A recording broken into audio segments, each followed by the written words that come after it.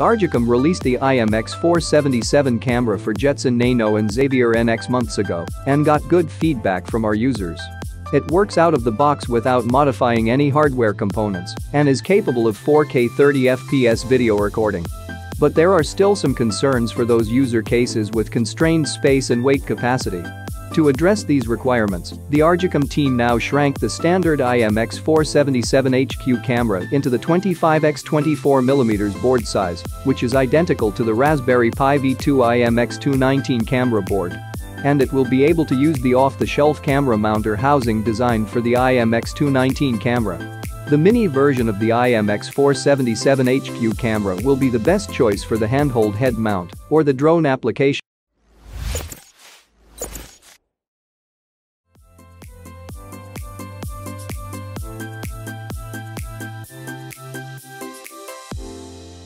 Compared to standard IMX477HQ camera, the mini version has the same electronics and software performance.